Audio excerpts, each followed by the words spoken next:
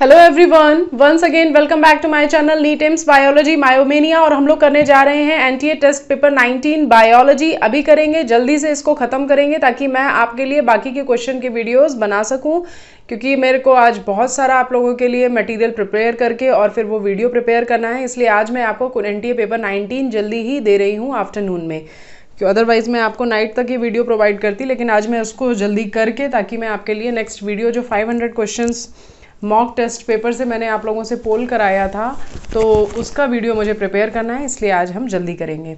तो आप देख सकते हैं मेरी स्क्रीन पे एनटीए ऐप खुला हुआ है और अब मैं यहाँ से आपका पेपर 19 देखने जा रही हूँ। यस, ये है आपका एनटीए पेपर 19 और ये अब डाउनलोड हो रहा है।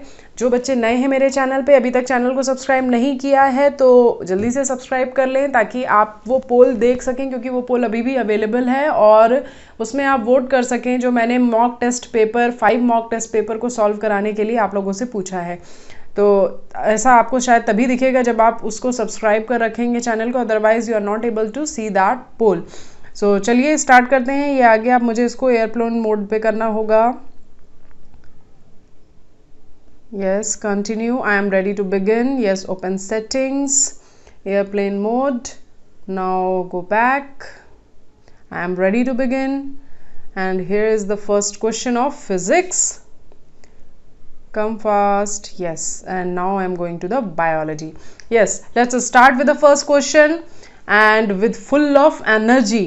What happens during fertilization in humans after numerous sperms reach close to the ovum? Options you are having: all sperms except the one nearest to the ovum lost their tails, cells of corona radiata trap all the sperms except one, and only two sperms nearest to the ovum penetrate zona pellucida, and secretion of acrosomes helps one sperm enter cytoplasm of ovum through zona pellucida.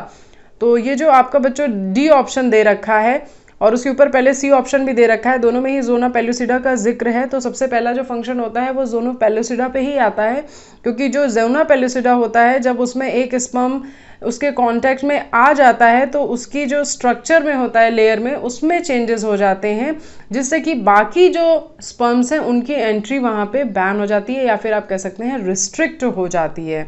ठीक, क्योंकि वो membrane जो है जब उसका structure में change आ जाएगा तो क्या बाकी जो पहले स्पर्म जैसे आया था क्या वैसा पॉसिबल होगा? नहीं होगा, तो बाकी की एंट्री को वो ब्लॉक कर देता है। तो यहाँ पे आपको पहले सी ऑप्शन में कह रहा है कि only to sperms nearest the ovum penetrate, तो दो स्पर्म्स नहीं बच्चों, ओनली वन स्पर्म जो होता है that can penetrate.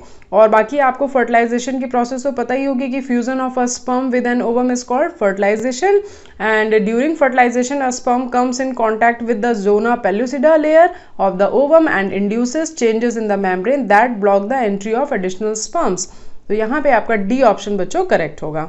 Next question है आपका, the example of the trait that is allowed by many genes in human beings are skin color, phenylketonuria, color blindness and sickle cell anemia। तो आपसे example पूछ रहा है उस ट्रेड का जो कई सारे जीन्स से कंट्रोल किया जाता है ह्यूमन बींग्स में। तो ये क्वेश्चन एक बार अभी और भी रिपीट हुआ है ये क्वेश्चन, लेकिन थोड़ा सा डिफरेंट फॉर्म में था। तो यहाँ पे जो आपका स्किन कलर है बच्चों वो करेक्ट ऑप्शन होगा, क्योंकि स्किन जो कलर जो होता है ये कई सारे जीन्स के थ्रू कंट्रोल किया जाता है ह्यूमन बींग्स में। नेक्स्ट क्वेश्चन है आपका, in a typical Mendelian cross, which is a dihybrid cross, one parent is homozygous for both dominant traits and another parent is homozygous for both recessive trait। Okay, both dominant trait के लिए homozygous है एक parent और दूसरा है आपका parent homozygous recessive वाले के लिए, यानी कि एक में दोनों कैपिटल दूसरे में दोनों small. In the F2 generation both parental combination and रिकॉम्बिनेशंस appear, the phenotypic ratio of parental combination to रिकॉम्बिनेशंस is. अच्छा, यहाँ पे डाई हाइब्रिड क्रॉस का जिक्र कर रहा है। ओके, तो डाई हाइब्रिड क्रॉस का जिक्र कर रहा है तो एक पेरेंट ऐसा ले रहा है जिसमें कि आपके जो एक पेरेंट है उसके पास में जो दोनों कैरेक्टर्स हैं वो दोनों ही डोमिनेंट कैरेक्टर्स हैं, और जो दूसरा पेरेंट है उसके पास में जो दोनों कैरेक्टर हैं दोनों ही रेसेसिव कैरेक्टर हैं। तो बिल्कुल सही है। यहाँ पे हम सीड का एग्जांपल ले लेंगे कि एक जो है येलो सीड है और राउंड है, तो दोनों ही डोमिनेंट हो गए, और दूसरा ग्रीन और रिंकल्ड सीड है, यानी कि दोनों ही पेरेंट के पास में उस पर्टिकुलर रेसेसिव ट्रेट हो गए। तो यहाँ पे जब इनके बीच में क्रॉस कराते हैं, हमने आप लोगों ने देखा होगा चेकर बोर्ड में, जिन बच्चों ने ना देखा हो मैंने मेंडेलियन क्रॉस के वीडियोस बना रखे हैं, बहुत अच्छे से चेकर बोर्ड आपके सामने बना के एक्सप्लेन किया है मैंने, तो वो मेरे चैनल पे जाकर के वीडियो देख सकते हैं, काफ़ी पुराना वीडियो पड़ा हुआ है ये। तो रेशियो में क्या मिलता है बच्चों, 9:3:3:1 रेशियो मिलता है, और ये रेशियो कैसा होता है, फिनोटिपिक रेशियो होता है, जेनोटिपिक रेशियो अलग होता है। The ratio of parental to recombinant is 10:6 because there are 9 and 1 are of parent type and 3 and 3 are recombinant. तो यहाँ पे अगर वो पूछ रहा है आपसे कि पेरेंटल कॉम्बिनेशन और रिकॉम्बिनेशंस, बहुत सिंपल सी चीज़ पूछ रहा है कि पेरेंट टाइप कौन से हैं और जो रिकॉम्बिनेंट आ रहे हैं वो कौन से हैं, तो उनका रेशियो आपसे पूछ रहा है। तो जब यहाँ पे आप देखेंगे कि पेरेंटल टाइप के आपको कितने मिल रहे हैं, फिनोटिपिकली देखेंगे तो वहाँ पे आपको दिखाई देगा कि आपको 9 जो है वो आपका पेरेंटल टाइप में है, बिल्कुल ठीक है, और जो 1 है वो भी आपका पेरेंटल टाइप में है। बाकी जो आपके जो बीच में 3:3 है वो आपके कैसे हैं बच्चों, रिकॉम्बिनेंट टाइप में आएंगे। तो जो रेशियो आएगा आप दोनों को ऐड कर दीजिए, 9 + 1 10 आ जाएगा और 3 + 3 6 आ जाएगा। तो 10:6 जो है आपका यहाँ पे करेक्ट ऑप्शन होगा। आई होप कि समझ गए होंगे। कोई कंफ्यूजन हो तो बताइएगा मुझे कमेंट सेक्शन में। How many statements are true? The primary root and its branches constitute the taproot system. In monocot, the primary root is short-lived. The root that arise from other part of the plant other than radicle is called adventitious root. तो यहाँ पे आपके पास में options हैं 2, 3, 1 and none of the above. तो mostly जो dicotyledonous plants होते हैं बच्चों, उसमें radical give rise to the primary roots which gives lateral branches finally forming a tap root system. Okay, लेकिन इन मोनोकॉट में क्या होता है, प्राइमरी रूट्स जो होती हैं they are short lived and give rise to fibrous root. जो primary root होती है, जब इतनी ज़्यादा फाइब्रस रूट्स हो जाती है तो जो प्राइमरी वाली होती है वो एक तरह से डिसअपियर ही हो जाती है ना, उसका एग्जिस्टेंस फिर नहीं रहता है। तो सब मोनोकॉट्स लाइक ग्रासेस हो गए, banyan tree, roots develop from other parts than radicle and this type of root is called the adventitious root। जो आपने पढ़ा था, ये क्वेश्चन एक बार और आया हुआ है, I think mock test paper में ही आया हुआ है ये क्वेश्चन। तो आपका उसमें पूछा गया था कि adventitious roots are developed from, तो अदर देन द रेडिकल था उसमें करेक्ट ऑप्शन, क्योंकि वो ऊपर के साइड में आपको दिख रही थी ना, वहाँ पे एडवेंटिशियस रूट्स आपने देखा था, उसके बहुत सारे एग्जाम्पल्स भी थे, प्रॉप रूट था। तो यहाँ पे जो आपका करेक्ट ऑप्शन होगा बच्चों, that is third option is correct here. Okay, क्योंकि तीनों ही स्टेटमेंट्स यहाँ पे ट्रू हैं। नेक्स्ट क्वेश्चन है आपका, थोड़ा स्पीड में करेंगे ताकि आज पेपर ज़्यादा ये लेंदी ना हो सॉल्यूशन। कोशिश करेंगे कि 45 मिनट्स के आसपास ये पेपर हमारा सॉल्व हो जाए पूरा। Organ of Corti is located on the basilar membrane, basement membrane, Reissner membrane and synovial membrane। जो ऑर्गन ऑफ कॉर्टी होता है बच्चों, ये एक स्पाइरल ऑर्गन होता है and it is the receptor organ for hearing and is located in the mammalian cochlea. और जो बेसिलर मेम्ब्रेन होती है with in the cochlea of the inner ear is a stiff structural element that separates two liquid filled tubes that run along the coil of the cochlea and the scala media and the scala tympani। तो यहाँ पे आपको basilar membrane जो होगा वो correct option होगा। Next question है आपका, the grade of organisations in sponges is cellular grade, cell tissue grade, protoplasmic grade, organ system grade. तो that is cellular grades because sponges have a cellular grade of organization. The cellular grade of organization or cell aggregate body form has just aggregation of cells, no tissue formed. Clear guys? So A option यहाँ पे correct होगा। Next question है, which of these cells are known to regulate cell mediated immunity in the human body? Helper B cells, killer B cells, suppressor cells and suppressor T cells। तो जो suppressor T cell type होता है बच्चों, that is white blood cells and is a lymphocyte, and TS cells regulate the immune response and block the actions of other type of lymphocytes to keep the immune system from becoming overactive. So suppressor T cells are being studied in the treatment of cancer में, and these cells along with the other T lymphocytes of different kinds, helper T cell, constitute the cell mediated immunity of body. So यहाँ D option आपका correct होगा। Next question है आपका, the study of trends in human population growth and the prediction of future development is known as sociology, geography, demography and anthropology. तो जो demography होती है बच्चों, इसमें study of human population growth होता है, ठीक है, और प्रिडिक्शन किया जाता है फ्यूचर का। तो यहाँ पे आपका सी ऑप्शन करेक्ट होगा। नेक्स्ट क्वेश्चन है आपका, acromegaly is caused by access of growth hormone, access of thyroxine, deficiency of thyroxine and access of adrenaline. तो एक्रोमेगैली जो होती है जब सोमेटोट्रोपिक हार्मोन्स यानी कि STH जो होता है या फिर आप कह सकते हैं ग्रोथ हार्मोन, इनके ओवर सेक्रेशन की वजह से होती है। एंड यहाँ पे आपका जो करेक्ट ऑप्शन आएगा बच्चों दैट इज ए ऑप्शन, यहाँ पे करेक्ट होगा that access of growth hormone is the reason for acromegaly.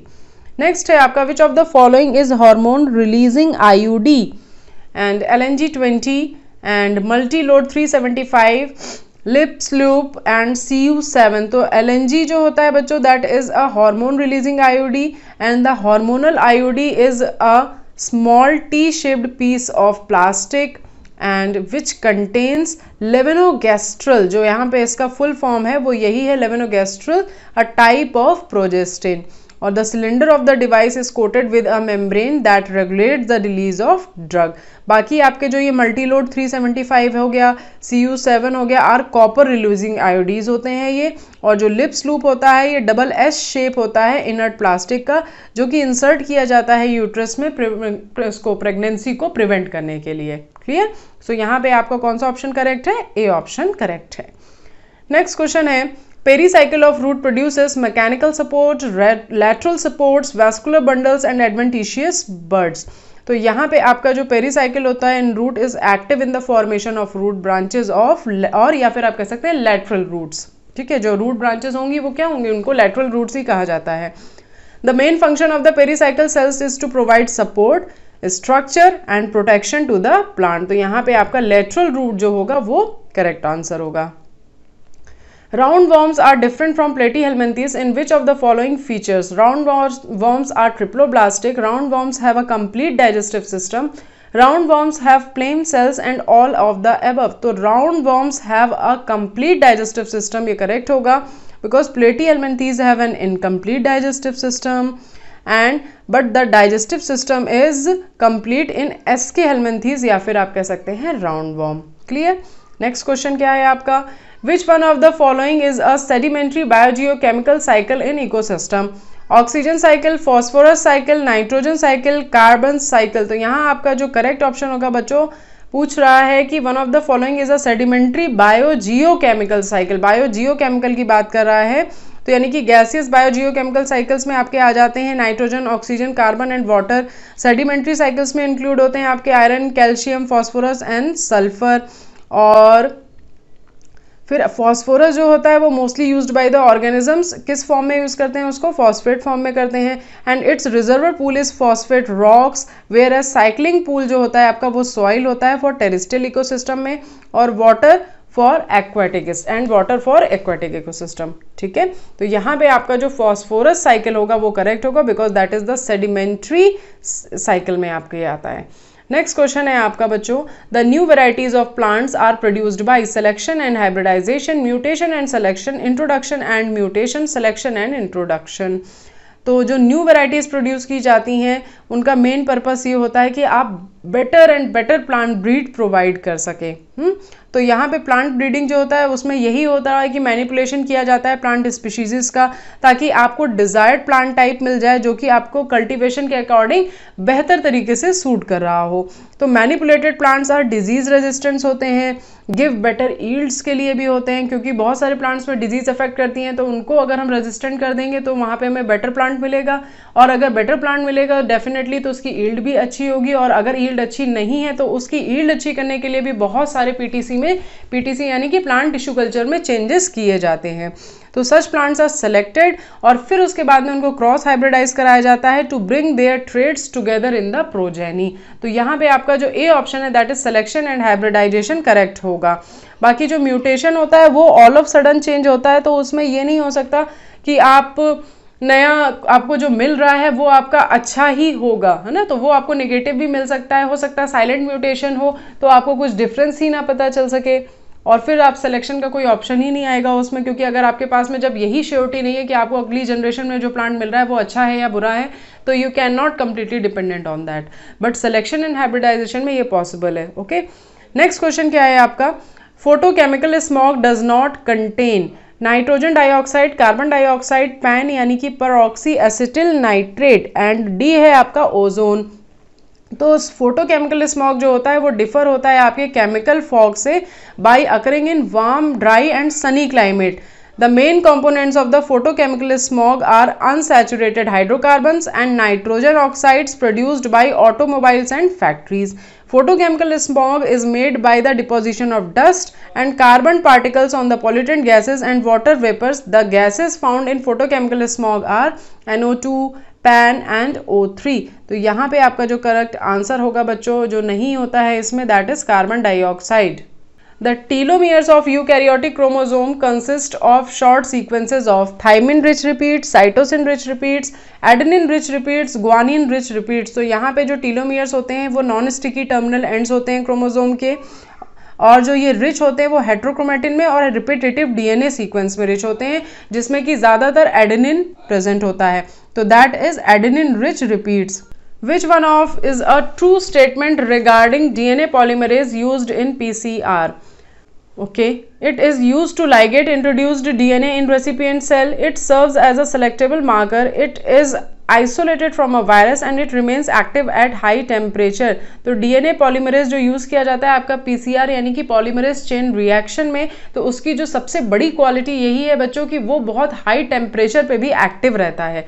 क्यों एक्टिव रहता है, कहाँ से आइसोलेट किया है, ये मैं आपको बताती हूँ कि जो DNA polymerase है उसको ऑक्सी यानी कि टैक polymerase उसको एक्सट्रैक्ट किया गया है थर्मस एक्वाटिकस बैक्टीरिया से, जो कि हॉट स्ट्रीम्स में पाया जाता है. और यही वजह है कि उसको यूज़ करते हैं. अगर उसकी जगह कोई और यूज़ करेंगे तो क्या वो पर्टिकुलर एंजाइम वहाँ पे एक्टिव रह पाएगा? नहीं रह पाएगा.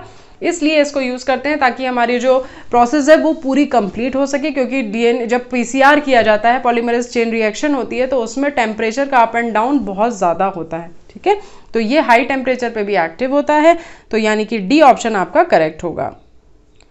नेक्स्ट है आपका biodiversity of a geographical region represents endangered species found in the reason, the diversity in the organisms living in the region, and genetic diversity present in the dominant phase of the region and species endemic to the region. तो यहाँ पे आपका जो correct option होगा बच्चों, that is the B option, the diversity in the organism living in the reason. Next question है आपका, movement of sperm is due to sperm tell, sperm head, acrosome of the sperm या middle piece of the sperm. तो sperm tell involve होती है इसके movement के लिए. Next है आपका, the wings of pigeon, butterfly and bat shows divergent evolution, atavism and convergent evolution and all of these. तो यहाँ पे wings of pigeon हो गए, mosquito and bats, they are analogous structure. These organs are anatomically different but functionally similar and are adapted for flying. Thus they give evidence of convergent evolution. So C option यहाँ पे आपका correct होगा. Next question है बच्चों, extremities of long bones possesses cartilage, calcified, fibrous, elastic and hyaline. तो hyaline cartilage जो होता है दैट फॉर्म्स द कुशंस और pads upon the articular surfaces at the joints of long bones and are called as articular cartilage. और जो इसका role होता है एडल्ट की बॉडी में is to withstand forces of compression and torsion at the joints. तो यहाँ पे आपका करेक्ट आंसर होगा हाइलिन. नेक्स्ट क्वेश्चन है आपका, which one of the following is not a biofertiliser? Agrobacterium, rhizobium, नॉनस्टॉक, mycorrhiza. तो एग्रोबैक्टीरियम यहाँ पे आपका करेक्ट ऑप्शन होगा, क्योंकि ये एक सॉइल बॉर्न पैथोजन होता है जो कि रिस्पॉन्सिबल होता है खुद अपने आप से अफेक्ट करने के लिए बहुत सारी हायर स्पीशीज ऑफ प्लांट्स को, जो कॉज करती हैं क्राउन गॉल डिजीजेस. बाकी जो आपके ये राइजोबियम, नॉनस्टॉक, माइकोराइजा, ये सब आपके बायोफर्टिलाइजर्स में आते हैं. बायोफर्टिलाइजर्स पे कई बार क्वेश्चन आ चुका है. Ribulose diphosphate carboxylase oxygenase is located in mitochondria, chloroplast, peroxisomes and Golgi bodies. तो जो carboxylation is the fixation of CO2 into a stable organic intermediate occurs in chloroplast. Okay? तो ये आपके chloroplast में present होते हैं. Next question है आपका, the process of migration of chloride ions from plasma to RBC and that of carbonate ions from RBC to plasma is chloride shift, ionic shift, atomic shift and sodium pump. तो यहाँ पे आपका chloride shift बच्चों correct answer होगा. और इस phenomena को क्या कहा जाता है? हैमबर्गर्स फिनोमेना भी कहा जाता है, तो इस नाम से भी पूछ सकते हैं. नेक्स्ट क्वेश्चन है आपका, the polio virus enters the human body through mosquito bite, tick bite, saliva and secretions from the nose and contaminated food and water. तो ये आपका डी ऑप्शन यहाँ पे करेक्ट होगा. Okay, contaminated food and water. Next question है आपका, which is the basis of evolution? Cell, individuals, population या फिर स्पीशीजेस।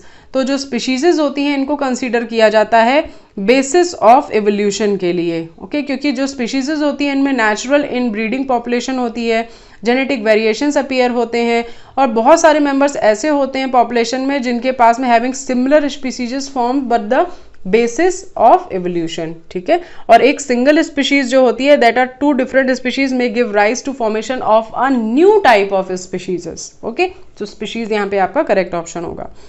नेक्स्ट क्वेश्चन है The C4 plants are different from C3 plants with the reference to the primary CO2 acceptor, end product of photosynthesis, types of pigments involved in photosynthesis and both end products of photosynthesis and types of photosynthetic pigment। तो जो C4 plants होते हैं they are the primary CO2 acceptor is phosphoenol pyruvate यानी कि PEP and in C3 plant it is ribulose 1,5।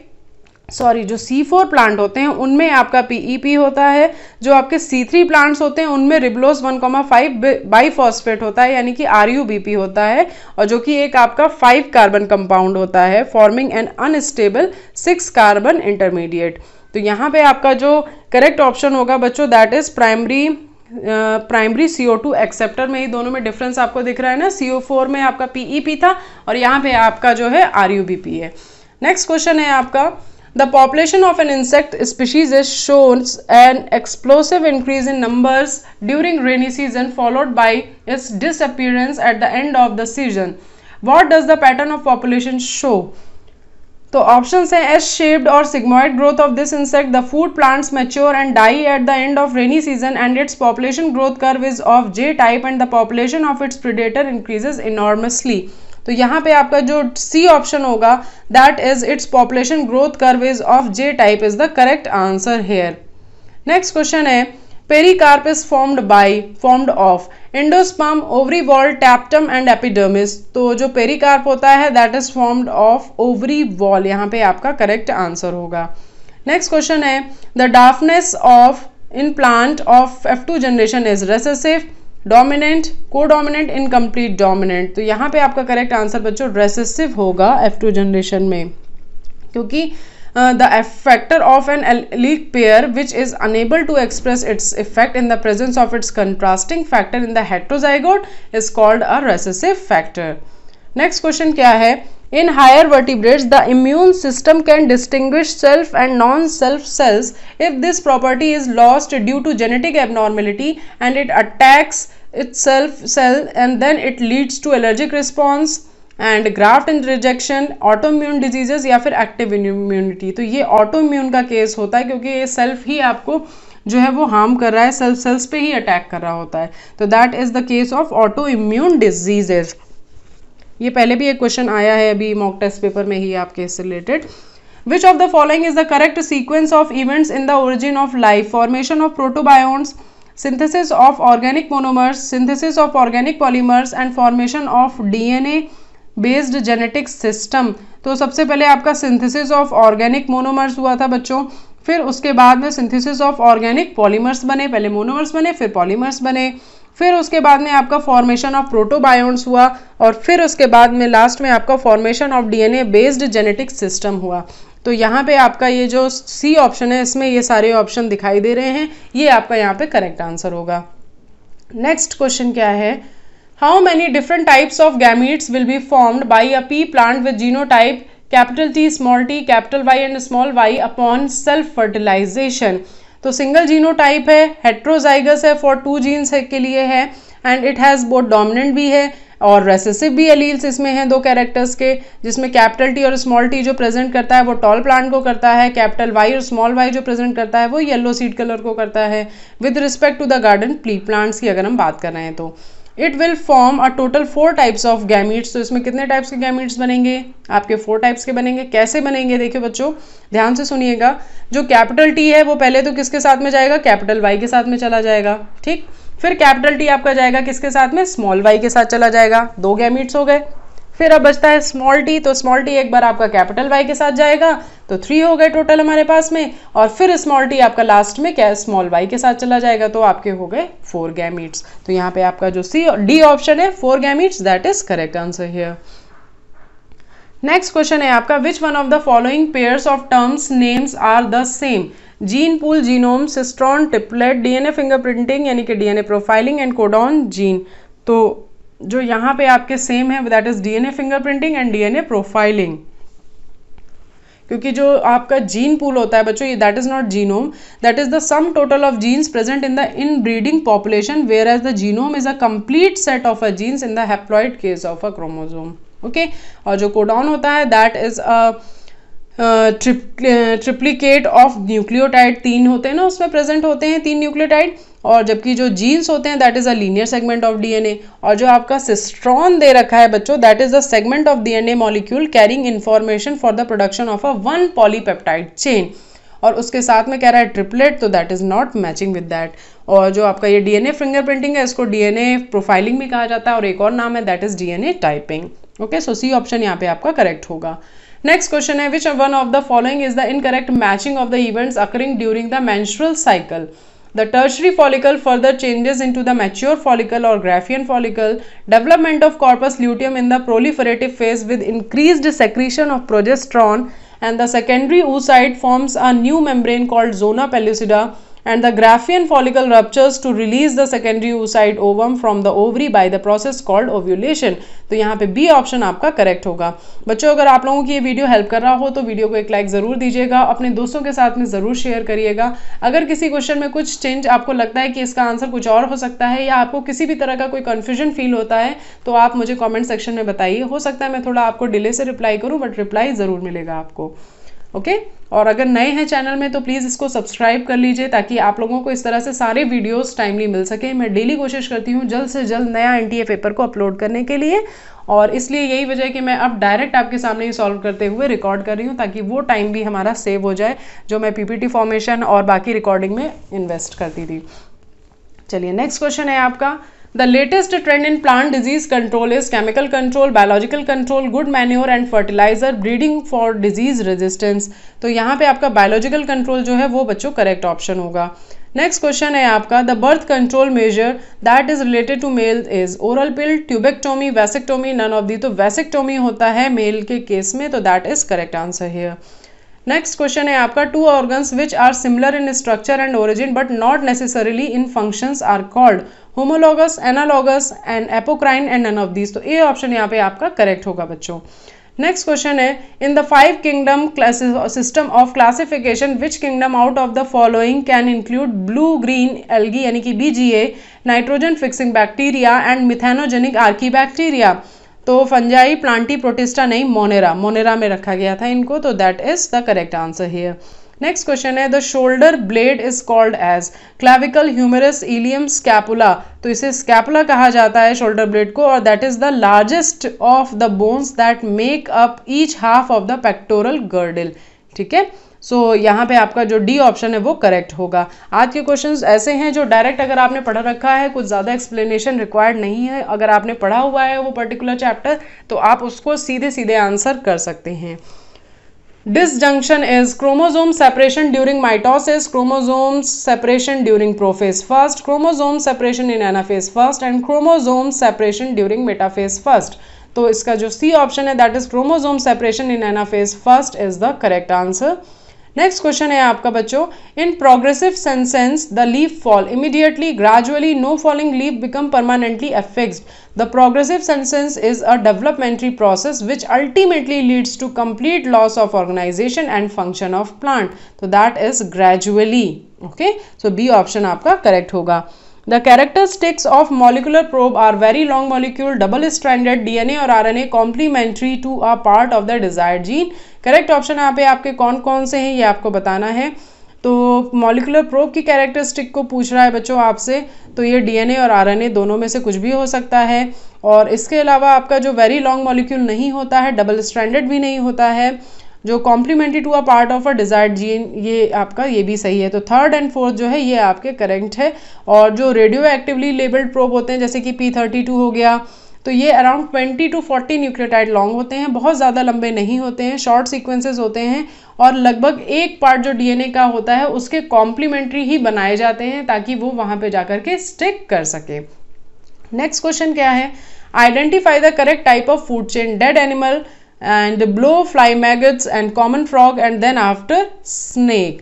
तो यहाँ पे आपका जो ऑर्गेनिक रिमेन्स यानी कि डेड प्लांट पार्ट्स हैं, एनिमल रिमेन्स या फिर एक्सक्रीशंस हो गया, they are also called as detritus कहा जाता है. अ food chain which begins with the detritus या फिर dead organic matter is called the detritus food chain and the energy passes into decomposers and डेट्रीवोर्स, then to the smaller carnivores, then to the large carnivores and so on. Okay, तो यहाँ पे उल्टी चल रही है आपकी फूड चेन और इसको क्या कहा जाता है? डेट्रिटस फूड चेन कहा जाता है, क्योंकि देखिए आपके डेड ऑर्गेनिक वेस्ट से स्टार्ट हो रही है और वो आगे चल करके बढ़ती जा करके आपके पूरे ऊपर कार्निवोर्स एंड सो ऑन तक पहुंच रही है. तो यहाँ पे आपका जो बी ऑप्शन है ये करेक्ट होगा. नेक्स्ट क्या है? What is not true for the genetic code? It is nearly universal, it is degenerate, it is unambiguous and a codon in mRNA is read in a non contiguous fashion. तो यहाँ पे आपका जो D option है, codon in mRNA is red in a non contiguous fashion, that is correct answer here. Next question है आपका बच्चों, Parthenogenesis is a form of sexual reproduction, asexual reproduction, budding and regeneration. तो यहाँ पे आपका parthenogenesis जो है वो asexual reproduction करेक्ट आंसर होगा. नेक्स्ट क्वेश्चन है बच्चों, कील petal is a characteristic features of the flowers of Gulmohar, cassia, Calotropis and been. तो यहाँ पे जो बीन होगा वो करेक्ट आंसर होगा. अगर इस टाइप से पेपर आता है तो आई थिंक आपने अगर पढ़ के अच्छे से गए होंगे तो आपको बिल्कुल बायोलॉजी पोर्शन को अटेम्प्ट करने में जो नॉर्मल टाइम लगता है उससे भी कम टाइम लगेगा, अगर ये जैसा कि अभी तक हम लोग सॉल्व कर चुके हैं क्वेश्चंस. ओके, तो बट ऐसा मिलेगा नहीं, इसलिए आप लोग इस धोखे में ना रहिएगा. आप लोग अपनी प्रिपरेशन पूरी रखिएगा, क्योंकि हर टाइप के क्वेश्चंस आते हैं, एक ही जैसे इस तरह से नहीं क्वेश्चंस आते हैं कि हर जगह शॉर्ट पूछ रहा है और आपने अगर पूरा पढ़ा है तो आप उसे अच्छे से टिक कर सकें. नेक्स्ट क्वेश्चन है आपका बच्चों, how many factors shift the oxygen dissociation curve to the right shift. इसके पहले वाला क्वेश्चन हम लोगों ने कर लिया था ना बच्चों. यस, कील petal is a characteristic feature of the flower, that is been. Okay, next question था हमारा, how many factors shift the oxygen dissociation curve to the right shift? Low partial pressure of oxygen and high concentration of carbon dioxide, high number of hydrogen ions, low body temperature, daily exercise and hemoglobin of babies or fetal hemoglobin. तो पूछ रहा है कि इनमें से कितने factors ऐसे हैं जो शिफ्ट करते हैं ऑक्सीजन डिसोसिएशन कर्व को राइट साइड में. तो लो PO2 हो गया आपका एक, तो हाई HIN हो गया एंड ऑक्सी हीमोग्लोबिन या फिर ये ऑक्सी HB आपका जो ऑक्सीजन और हाइमोग्लोबिन का एसोसिएशन हो गया, दैट इज हाई CO2 हो गया. Increase temperature shifts oxygen dissociation curve to right. तो यहाँ पे आपका जो 4 पॉइंट है वो आपके मैच कर रहे हैं. सो यहाँ पे आपका फोर्थ सी ऑप्शन जो है वो करेक्ट होगा.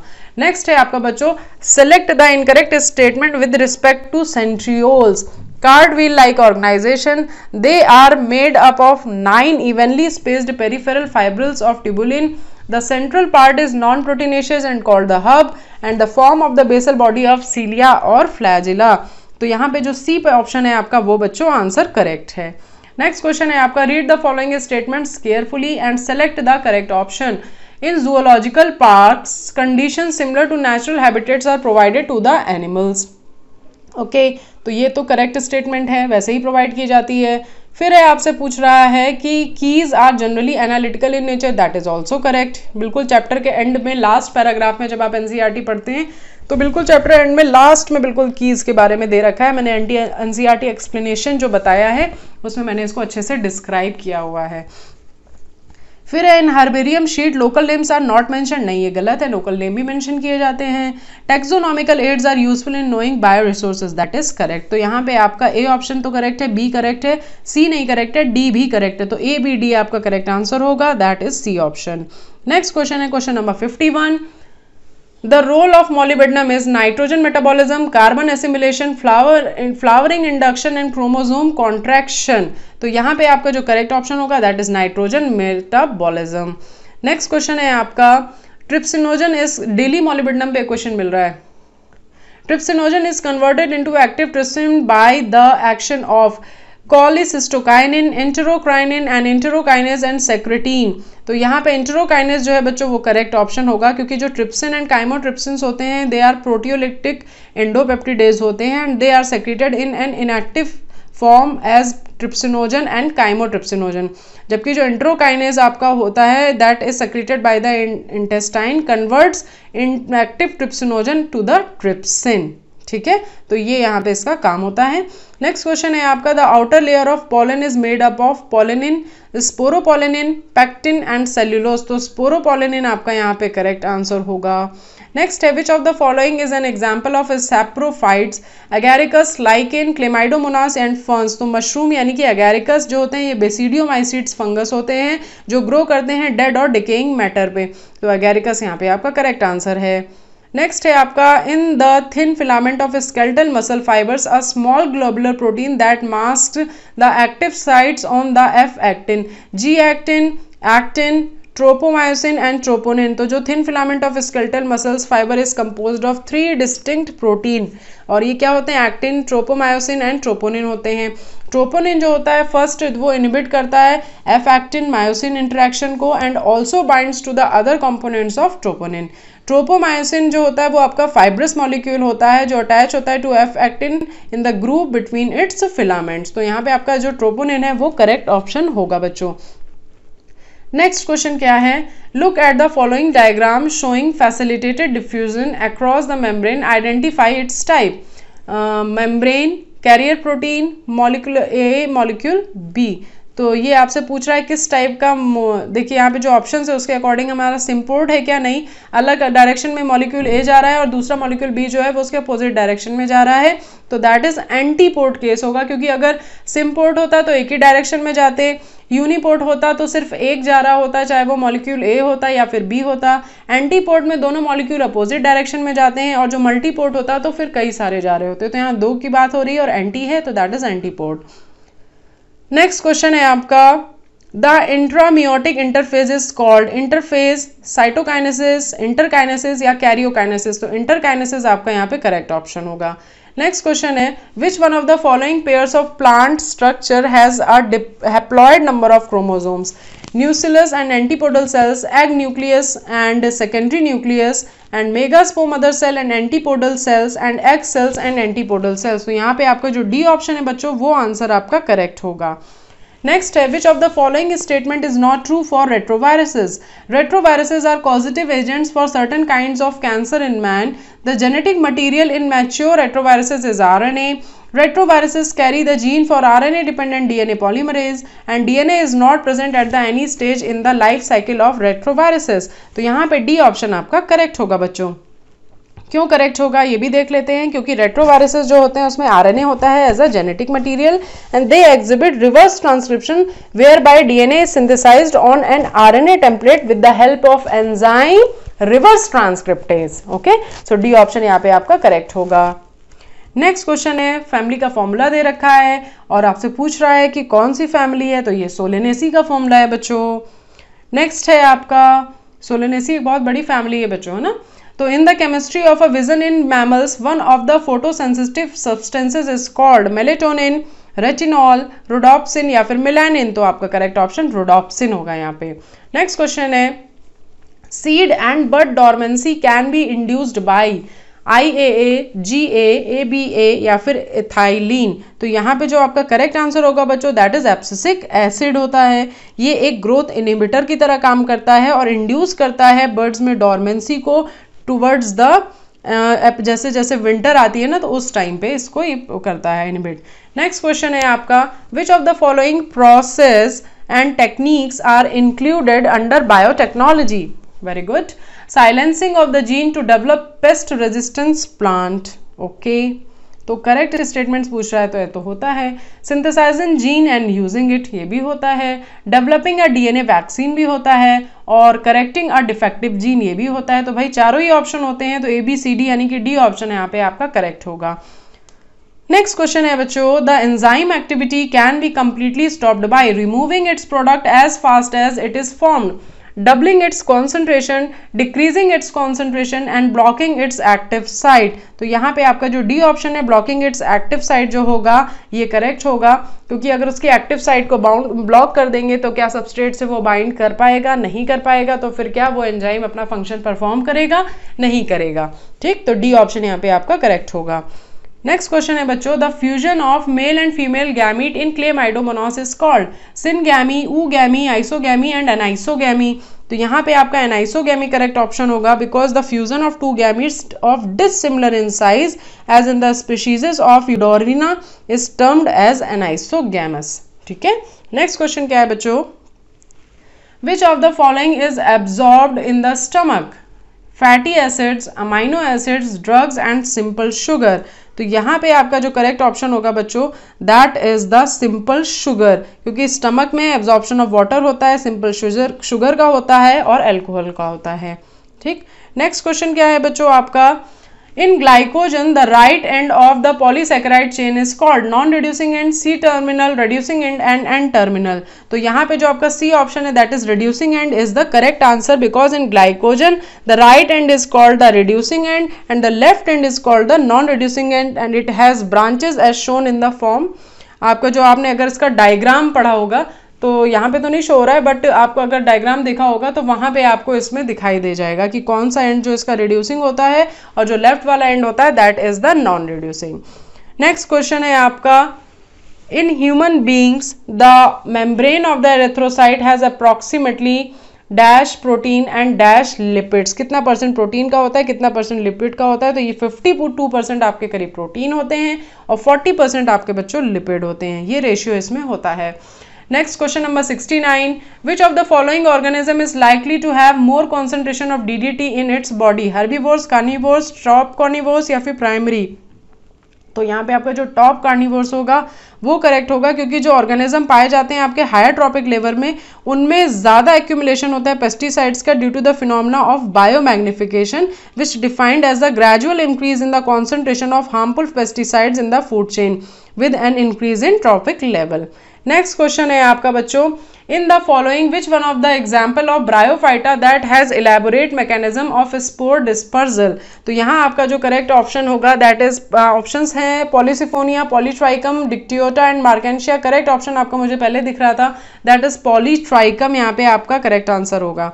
नेक्स्ट क्वेश्चन है बच्चों, ginger is a bulb, tuber, rhizome या फिर कॉर्न। तो that is a rhizome, because ginger is a struggling rhizome creeping horizontally in the soil and it is ऑफनली branched. Okay, next है आपका, the number of chromosome in meiocyte of butterfly is 12, 60, 20, 380 and 8। तो यहाँ जो आपका ओफियोग्लॉसम होता है जो कि एक फर्न है उसमें 12, 60 पाए जाते हैं, जो मेज होता है उसमें 20 पाए जाते हैं एंड जो बटरफ्लाई होता है उसमें 380 होते हैं एंड जो फ्रूट फ्लाई होता है उसमें 8 होते हैं। तो यहाँ आपका बटरफ्लाई के लिए पूछ रहा है, तो यहाँ पे सी ऑप्शन आपका करेक्ट होगा।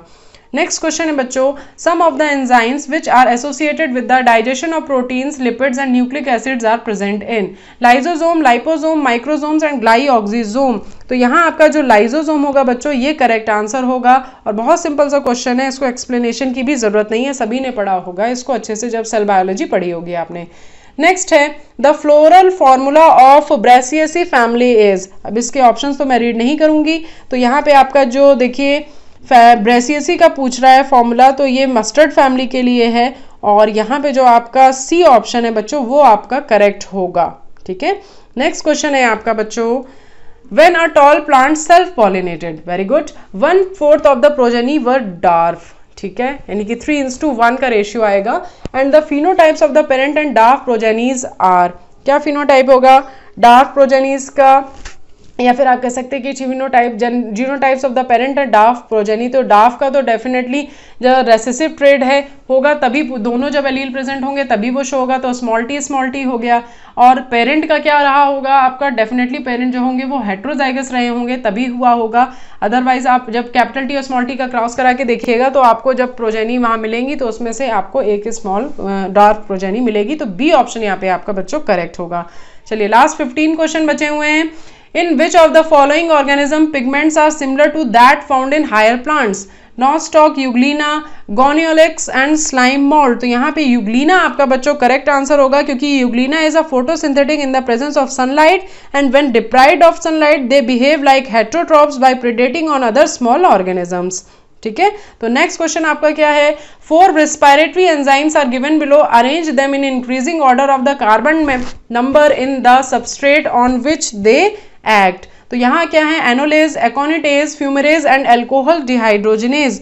तो यहाँ पे देखिए सबसे पहले ये एक्ट करेगा अल्कोहल डिहाइड्रोजिनेज पे, उसके बाद आपका ये इनोलेज पे आएगा, देन आफ्टर आपका फ्यूमरेज एंड देन आफ्टर आपका एकोनिटेज आएगा।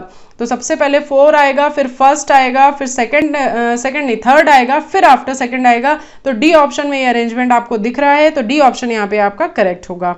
नेक्स्ट क्वेश्चन है बच्चों, lenticels are formed by rupturing of the epidermis Y.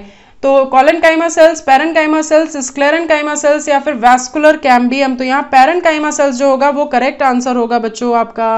Next question है, which of the following hormones of the human body are not secreted by an endocrine gland? Parathyroid hormone, growth hormone, ANF and thyroxine. तो जो आपका ANF होता है, यानी कि इसका full form क्या होता है, atrial नाइट्रियूरेटिक factor, is a peptide hormone secreted by the heart, and the other hormone जो आपके हो गए, ग्रोथ हार्मोन GH हो गया, पैराथायरॉयड हार्मोन हो गया एंड थायरॉक्सिन जो हो गया, ये सेक्रेट किए जाते हैं एंडोक्राइन ग्लैंड्स के through, and these are refer to as ductless gland which secret the hormones directly into the blood stream. The heart is not such a gland. तो यहाँ जो आपका ANF है वो करेक्ट आंसर हो गया। Which organisms behaves like plants in the presence of light and absence of organic food but in reverse condition behaves like animals? Archaebacteria, Euglena, नॉनस्टॉक, paramecium. एक ही type का क्वेश्चन दोबारा आ गया, इसी पेपर में आ गया। यूग्लिना यहाँ पे आपका करेक्ट आंसर होगा बच्चों, क्योंकि उसके पास क्लोरोफिल होता है, फोटोसिंथेसिस भी कर लेता है, लेकिन रिवर्स कंडीशन में वो हेटरोट्रॉप्स की तरह भी बिहेव करता है जैसे कि एनिमल्स होते हैं। नेक्स्ट क्वेश्चन है बच्चों, which of the following statements are true false? चलिए साथ के साथ देखते चलेंगे। The thyrocalcitonin regulates the homeostasis of blood calcium level. Is that true? Yes, this sentence is true. Oxytocin stimulates contraction of uterine muscles during birth. Is that true? Yes, this is also true बच्चों. And Graves disease is caused by malfunctioning of the adrenal gland. नहीं, ये तो इससे नहीं होती है। Grave disease क्या आपकी उससे होती है? Grave disease is an immune system disorder that results in the over production of thyroid hormones, यानी कि हाइपरथायराइडिज्म के केस में होती है। और जो आपका यानी कि थर्ड वाला जो है स्टेटमेंट वो आपका फॉल्स हो गया। ADH stimulates the absorption of water and increase urine production, that is also false बच्चों। तो फर्स्ट और सेकंड ट्रू हुए, थर्ड एंड फोर्थ आपके फॉल्स हुए। कहाँ पे है ये ऑप्शन आपका? फर्स्ट A में नहीं है, यस B में फर्स्ट एंड सेकंड ट्रू हुए, थर्ड एंड फोर्थ फॉल हो गए, तो B ऑप्शन आपका यहाँ पे करेक्ट होगा बच्चों। नेक्स्ट क्वेश्चन है, ईच आर्टरी एंड, मैं सोच ही रही थी कि इस टाइप का एक भी क्वेश्चन अभी तक नहीं मिला और 82 नंबर क्वेश्चन पे आ गए हम लोग। Okay, each artery and when consist of 3 layers and inner lining of dash endothelium, the tunica एंटिमा and tunica एंटिमा and middle layer of, and fourth आपका जो है fibres the tunica media and an external layers of, then tissue with dash fibres the tunica externa. तो पहली चीज तो इसको दोबारा से पढ़ना पड़ेगा। Each artery and when consist of 3 layers and inner lining of dash endothelium. तो यहाँ पे आपके पास में इनर लाइनिंग जो होती है वो स्क्वैमस एंडोथेलियम की होती है बच्चों। तो पहले में आपका आना चाहिए स्क्वैमस। तो स्क्वैमस के तो चारों ही ऑप्शन में स्क्वैमस दे रखा है। चलिए दूसरे में क्या है, the tunica एंटिमा a middle layer of dash. तो यहाँ पे आपकी मसल्स प्रेजेंट होती हैं और वो मसल्स होती हैं स्मूथ टाइप की। तो सेकंड में आपका स्मूथ मसल्स आना चाहिए। तो फर्स्ट में भी A में भी है, B में भी है। ओके, तो 2 ऑप्शन तो कैंसिल हो गए, बचे हैं हमारे पास में A एंड B। फिर उसके बाद में आपका कह रहा है एंड डैश फाइबर्स, और किस टाइप के फाइबर्स उसमें होते हैं बच्चों? दैट इज इलास्टिक फाइबर्स होते हैं यहाँ पे, है ना, इलास्टिक ही होंगे, कोलेजन फाइबर तो नहीं पॉसिबल होगा। तो यहाँ पे इलास्टिक फाइबर्स होंगे and the tunica media and an external layer of connective tissues का टाइप होता है यहाँ पे with collagen fibres the tunica externa. तो B ऑप्शन आपका यहाँ पे दिख रहा है। A आपका यहाँ थर्ड पॉइंट पे ही गलत हो गया था, तो यहाँ पे आपका B ऑप्शन बच्चों करेक्ट होगा। नेक्स्ट क्वेश्चन क्या है, which of the following set represent the effect of noise pollution on human health? Sleeplessness बिल्कुल, इंक्रीज्ड हार्ट बीट बिल्कुल, and Altered breathing pattern pollution की वजह से, and sleeplessness, decreased heart beat and Altered breathing problem, sleeplessness, irritation of respiratory system and Altered breathing pattern and sleeplessness. भाई ये आपका A option he correct होगा बच्चों। जो लोग रेलवे स्टेशन के पास में जिनका घर होगा and they can understand this problem, okay. Next question है which of the following types of leucocyte is characterise by the presence of S shaped nucleus, eosinophil, basophil, neutrophil and monocyte. तो यहाँ पे आपका करेक्ट ऑप्शन जो होगा बच्चों that is the basophil, यानी कि बी ऑप्शन आपका करेक्ट होगा, क्योंकि जो इओसिनोफिल्स होते हैं ये आपके बाइलोब्ड होते हैं, बेसोफिल आपका एस शेप्ड होता है, बता दिया मैंने। न्यूट्रोफिल्स जो होते हैं दैट इज पॉलीमॉर्फिक होते हैं, और मोनोसाइट जो होते हैं किडनी या फिर आप कह सकते हैं बीन शेप्ड होते हैं। ओके 85 नंबर क्वेश्चन पे हम लोग आ गए हैं। बहुत स्पीड से आज हम लोगों ने क्वेश्चंस को कंप्लीट किया है और अराउंड आई थिंक 52 मिनट्स में आपका ये वीडियो पूरा कंप्लीट हो जाएगा। तो जो बच्चों को ये वीडियो पसंद आया तो बच्चों लाइक जरूर करना, कमेंट सेक्शन में जरूर बताइएगा कि आपको ये वीडियो कैसा लगा। Select the correct option. Causes of specimens extinction is introduction of exotic species, habitat destruction and over exploitation. तो यहाँ पे आपका जो करेक्ट ऑप्शंस होंगे बच्चों, जो तीनों ही दे रखे हैं आपको पॉइंट्स, वो तीनों ही आपके सही हैं। तो यहाँ पे आपका जो ऑल 3 ऑप्शंस आता है वो करेक्ट आंसर होगा। नेक्स्ट क्वेश्चन है ओके पेडिग्री का क्वेश्चन आया है, दूसरी बार आया है एनटीए मॉक टेस्ट पेपर में। इसके बीच के में किसी भी नहीं आया था, मुझे सिर्फ 2 पेपर में दिखा है आज वाला मिला के। तो यहाँ पे क्या क्वेश्चन कह रहा है, analyse the given pedigree chart and select the option that is correct regarding it. ठीक है, तो एक फादर एंड मदर हो गया, एंड दूसरा फिर यहाँ पे उसकी प्रोजेनीज में आ रहा है, सन में आ रहा है, और एक डॉटर में आ रहा है। फिर उसके बाद में आगे जा करके सन में जा रहा है और फिर सन में आ रहा है। तो पहली चीज़ तो आपको ये समझ में आ गया कि ऑटोसोमल डोमिनेंट ट्रेट है, और ये जो ऑटोसोमल डोमिनेंट ट्रेट है, अब ये देखना है कि ये कैसी डिस्ट्रॉफी है, दैट इज माइटोनिक डिस्ट्रॉफी हो सकती है, बिकॉज ऑटोसोमल डोमिनेंट ट्रेट में ही होती है, and that is characterised by the progressive muscle wasting and weakness होता है इसका। तो यहाँ पे आपके ये ऑटोसोमल वाला है, तो उस हिसाब से आपका जो है यहाँ पे बच्चों सी ऑप्शन मेरे समझ से करेक्ट होगा, या सी ही करेक्ट होगा, क्योंकि मसल्स पे है डिपेंडेंट, तो ऑटो डोमिनेंट ट्रेट है, और बाकी ऊपर जो है वो सिस्टिक फाइब्रोसिस का है, नीचे फिनाइलकीटोन्यूरिया का केस होता है, और इसमें ऐसा नहीं होता है, या ऐसा पेडिग्री चार्ट इनमें नहीं मिलता है। तो सी ऑप्शन बच्चों यहाँ पे आपका करेक्ट होगा। अगर कुछ कंफ्यूजन हो तो मुझे कमेंट सेक्शन में बताना बच्चों, ताकि इसे मैं दोबारा से फिर से देख सकूं। नेक्स्ट क्वेश्चन है एंटीनरी glands of crustaceans are meant for excretion, respiration, digestion and circulation.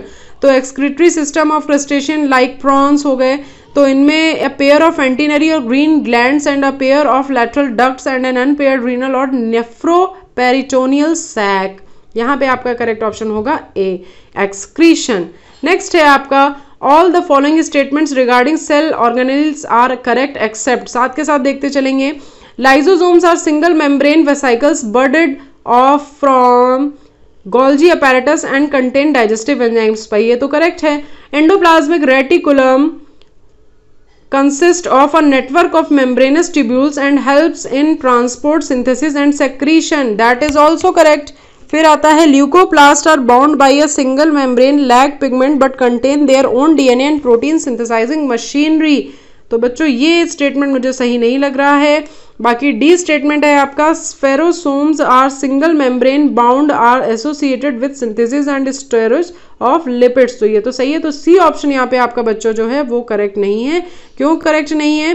क्योंकि जो ल्यूकोप्लास्ट होते हैं बच्चों they are colourless plastids and which are generally occur in near the nucleus in non green sales and possesses internal lamellae. बाकी कल मैंने आपको उसके टाइप्स भी बताए थे ना सारे ल्यूकोप्लास्ट के, एमाइलोप्लास्ट, लेयोप्लास्ट, एल्यूरोप्लास्ट, और कौन क्या स्टोर करता है ये भी मैंने आपको कल एक क्वेश्चन में बताया था।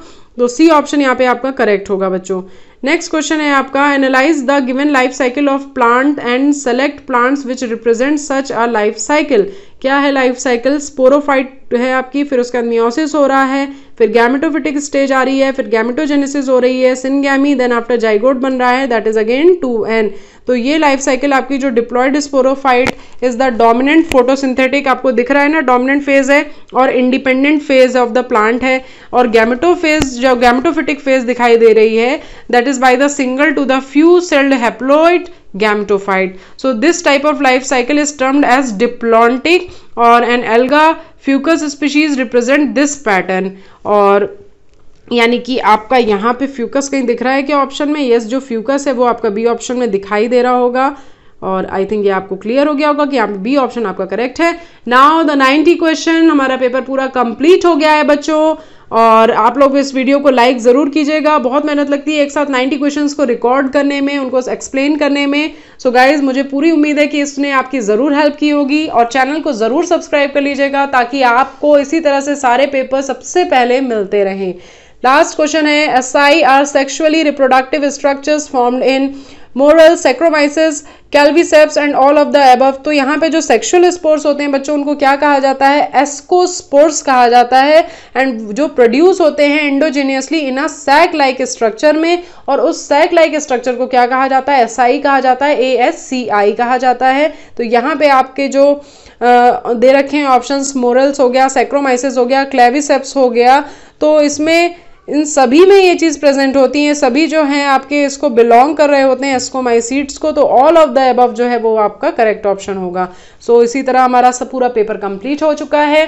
सो बच्चों, thank you for watching this paper and this video. Don't forget to press the like button and don't forget to subscribe the channel and also press the bell icon so that you will get each and every notification immediately just after posting the video.